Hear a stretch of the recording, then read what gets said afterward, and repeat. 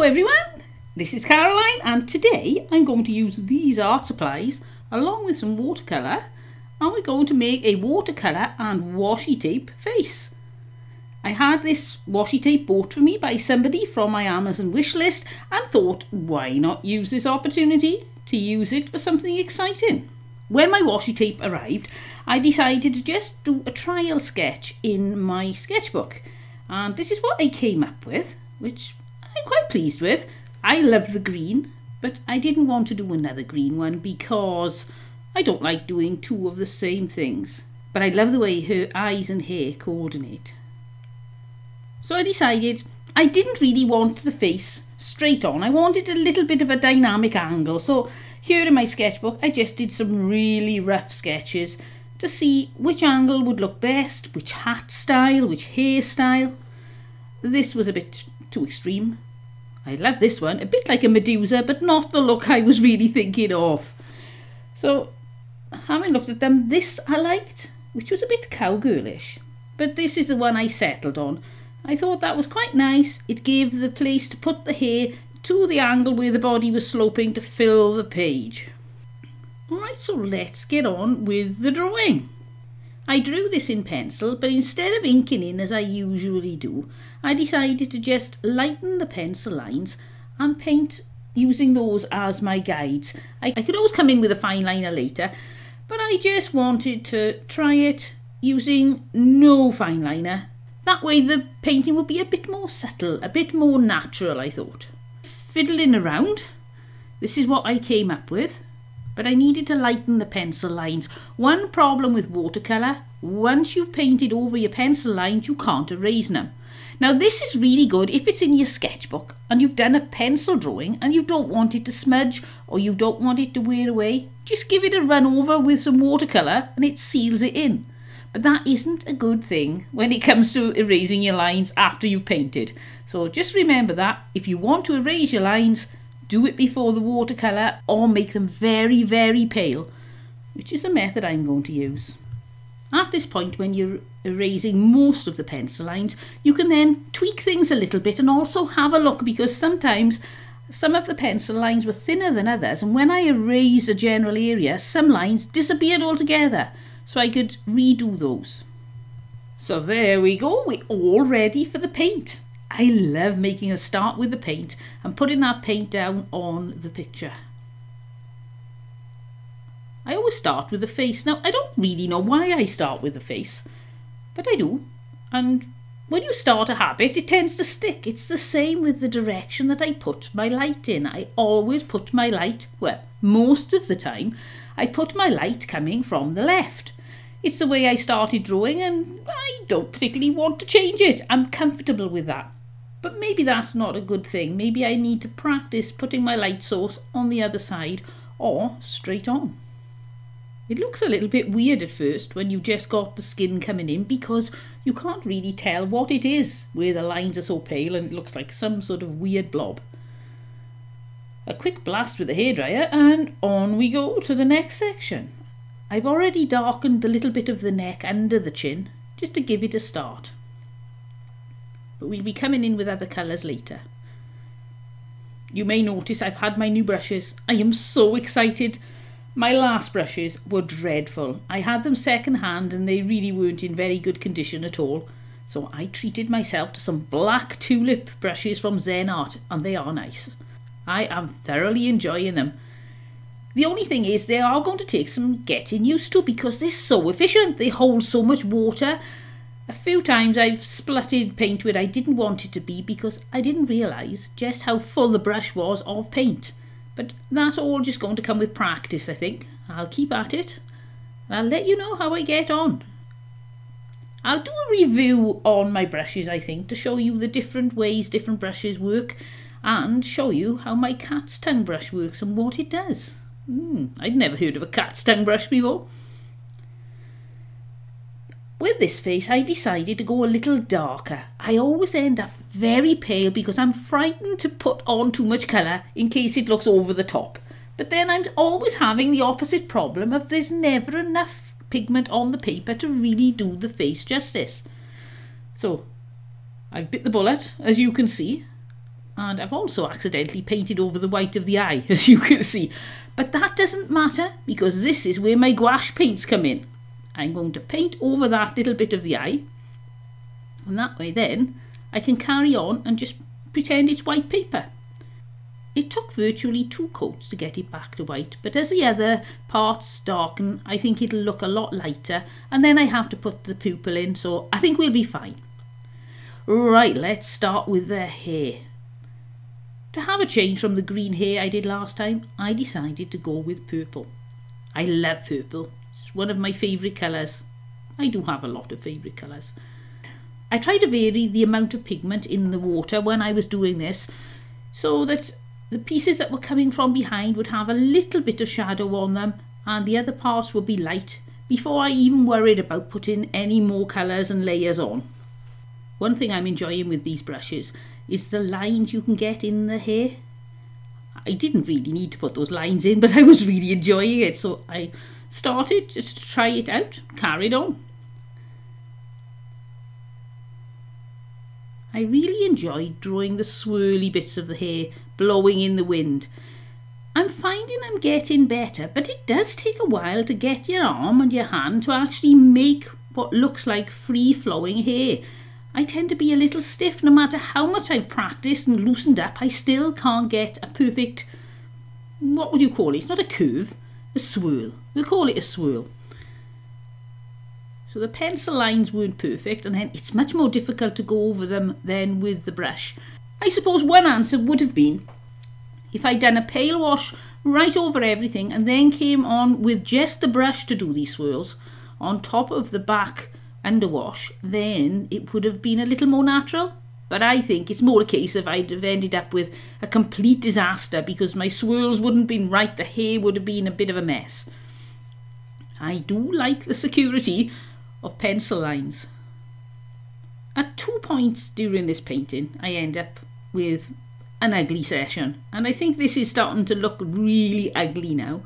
Because of the edge of the hat, it looks like I've really splodged the paint badly and left bits out.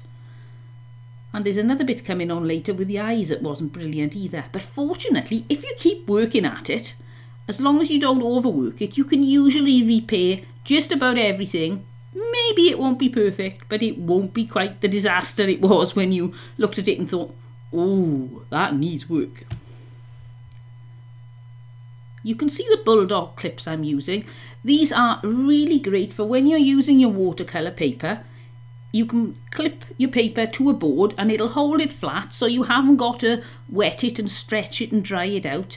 You'll still get a few lumps and bumps, but not as many as you would have. So I'm quite liking that. Alright, noses. I really struggle with noses. I'm going to make myself get really good with noses because ultimately anything can be learned. It's just repetition and work. So I'm coming to the end of my sketchbook at the moment, and I'm thinking of making my next sketchbook something that has a lot of noses in. I'll decide, am I going to draw a page full of noses a week, or am I going to draw a nose a day? But I am going to make the effort to get more noses drawn so that they look better when I'm painting.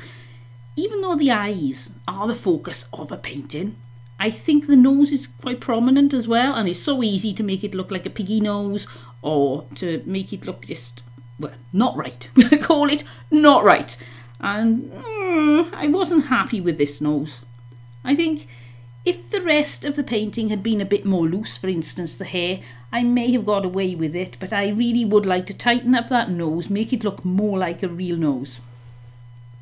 Right, I think we'll put some blue in for the pupils. The only thing is, this is where I had that bit of a disaster where I didn't realise how much paint was actually on this brush, and it made a terrible mess. So I tried drying it off and cleaning it off and decided that what I could do is try to bring the blue that had run off onto her cheeks as sort of a blotchy eyeliner, misty eyes. I don't think it worked perfectly, but I think it's managed to patch it up a little bit. But I really did have trouble with those eyes today. One of my problems is I'm not patient, and I don't always dry with the hairdryer before I move on to the next bit.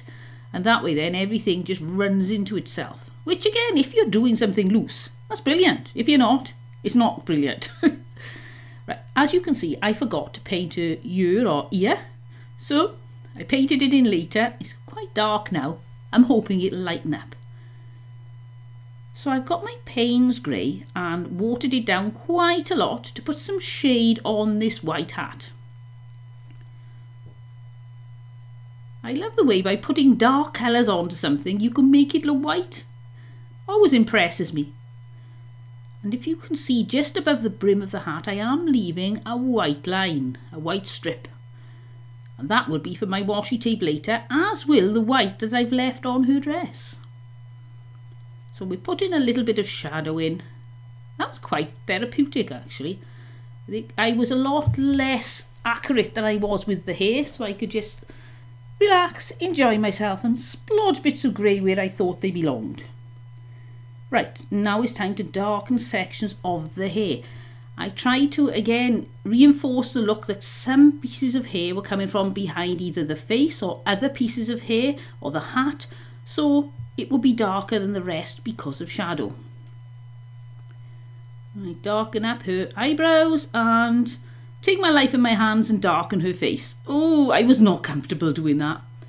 It really worried me. I always tend to overreact by putting tons of water on the edges. At this point I decided I needed a cup of coffee. So I went away, had a cup of coffee, had a think and thought, how can I repair those eyes? They really don't look good.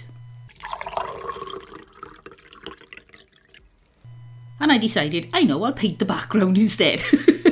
Why not? Little bit of distraction tactics. And I quite enjoy painting backgrounds. I watered down the paint quite a lot and also added little bits of water before I got to certain areas, so it just made even better distinction of lights and darks. Made it look a bit like a very lightly clouded sky in the middle of the summer. These brushes were lovely because of the amount of water that they were holding. I didn't have to keep dipping my brush back into my paint, which up until now I have been dipping my paintbrush in the paints so often and still running out of paint before I got to the end of a section. It was drying off and then I'd get a line. So I really think I'm going to improve with these. I desperately needed them and I'm so glad I bought them. Right, I'm going to have to turn her upside down in a minute. I'm sure she won't mind. Normally I wouldn't do this. I'd think, for the camera, I'll keep it up the right way. I won't smudge that with my arm, and then I smudge it with my arm. So this time I decided to go for it, turn it upside down, and hope that you could put up with me painting something upside down. And there she is, back up the other way. You can see now the variation in the amount of pigment on the background, which really does look like a lovely summer sky. Alright, let's try fixing these eyes again. The number of times I fixed these eyes. As you can see, I forgot again. My brush was so full of paint. And I think a little bit more dark, put some pink on now.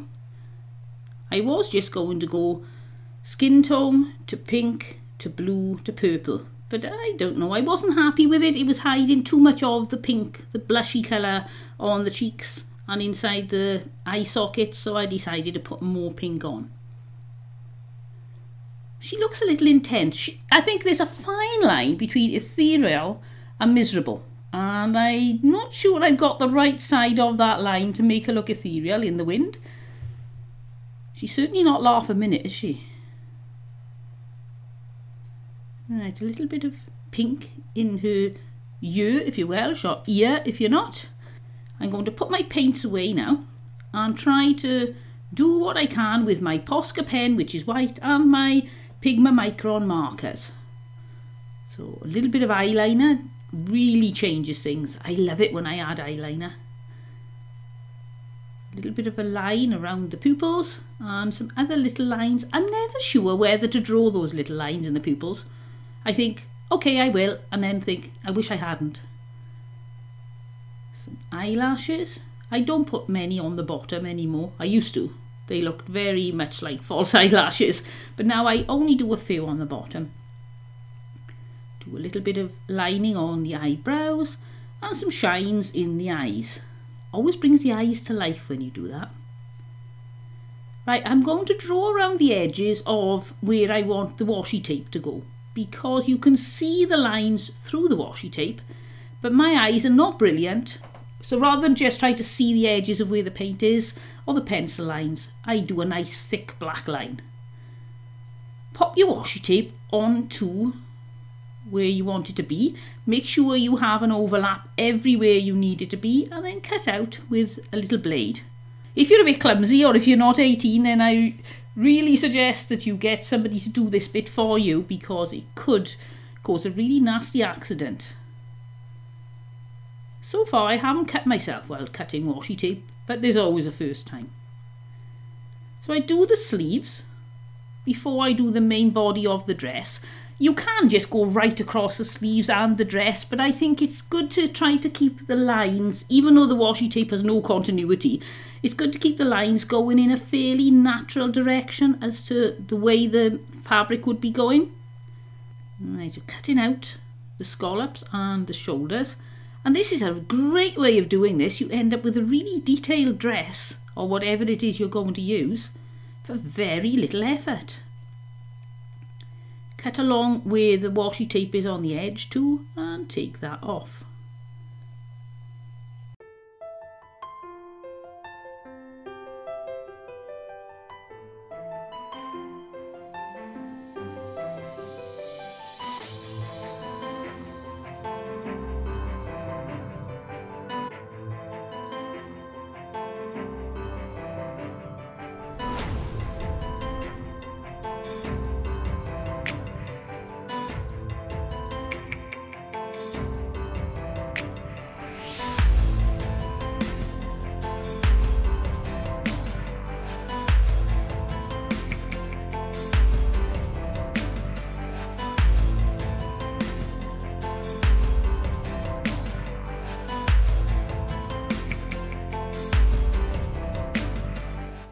I'm happy with that so far, so I'm now going to get out my Faber-Castell watercolour pencils and just do a little bit of line edging. Now I don't want to do a dark purple just yet. I'm using this sort of lighter reddy purple colour because I don't want anything too intense against the purple. I love the way this really brings out the swirls of the hair so much more than when it's just watercolour. When I first started doing watercolours, I thought, oh, I just stick with watercolour. I don't want to do mixed media, but it really does make a big difference if you add at least one other medium. I always end up using either Posca pens or my fine liners. I usually end up mixing my watercolour with watercolour pencils. I just think it brings it to life.